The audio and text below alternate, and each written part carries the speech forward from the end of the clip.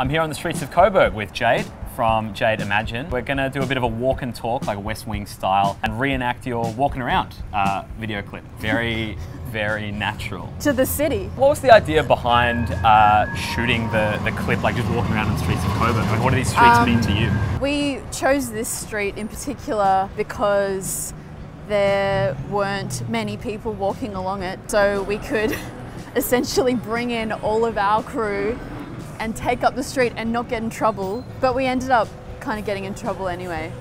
We were at the BP and the guy who owned the car wash next to the BP was like, guys, what are you doing? And he like totally let rip. The kind of songs you make sort of suit this kind of urban environment. In your ideal world, when people listen to your new EP, what environment would they be in? Spiritually and physically, they would be on the coast. A lot of the time I write and I feel like maybe there's some kind of connection to the coast there because that's where I grew up. In my mind, I think maybe they've got some kind of like coastal vibe about them, but I've been told that they're not like that at all. You've played with in a lot of other people's bands, so you played in Teeth and Tongue and you played with Jess Ribeiro as well. What prompted you to kind of step out into the limelight, so to speak? I've just got a massive ego. Sure. And I just had to like have my own band. No, not really. Both like unique and interesting experiences and awesome bands to play with.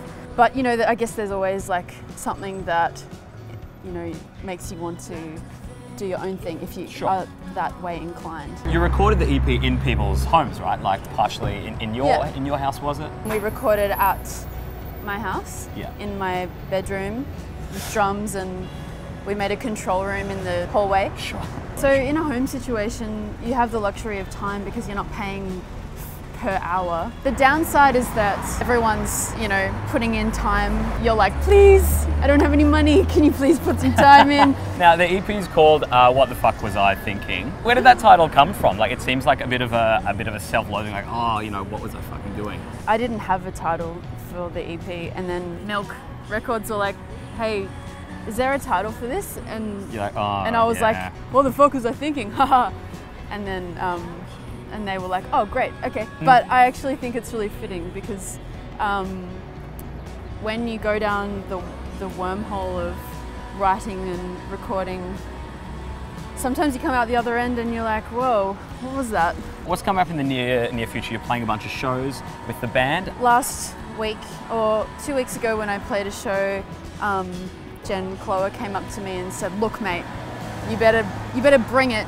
I want to see rock moves. I want to be moved. Yeah. I want to feel things. I want to laugh and cry.